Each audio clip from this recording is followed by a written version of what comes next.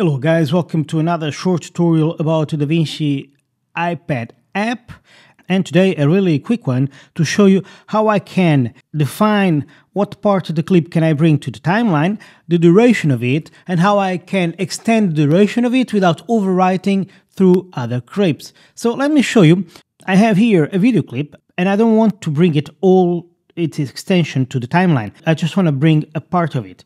So the easiest way to do it is when I have the video selected, I come here to this point, or I just select the part of the video that I want it to start in the timeline, let's say over here, and I set it to the in point by clicking here.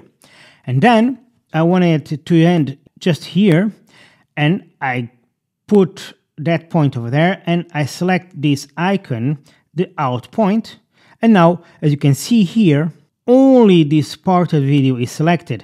And if I bring it to the timeline, I only brought that part of the video and not its full extension. Now, if I want to bring another video, I can do exactly the same thing. As you can see here, I already have set 2 points, the in point here and out point here. I do the same, and now I bring it to the timeline very easily, and that's it. So what happens if I want to extend the duration of this video clip in my timeline?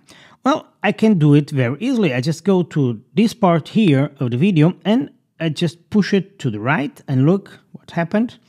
It's going just all the way until I want it. And now I have a much bigger part of the video in my timeline. However, if you saw what happened, I just overwrote the other clip that was in front of this video. What if I don't want that to happen? I want this video to be further down, but I don't want it to overwrite. Can I do it? Well, actually, we can do it. Let me bring it just to the beginning. And as you can see here, once again, I select it, I double click it on it, and instead of having this icon selected, I'm going to select this one. And now I'm going to go here and I'm going to set the out point here. And once I do that, if I click this, look what happens to the timeline. It extends all the clip, but pushes the next one to the front. No overwriting of it. We could actually do it directly here in the timeline, but sometimes, for some reason, I do not understand why, sometimes it just doesn't work very well. So the best way to assure that that doesn't happen is just double-clicking the clip, and here setting your in point and out point. And if you don't want the new clip duration to overwrite the clips in front of you, just have this option selected instead of this one. But now, with this option selected, you can even do something nicer. Imagine that I still want the video to be here, this duration, but instead of having this part here, I want to have it some different part of the video.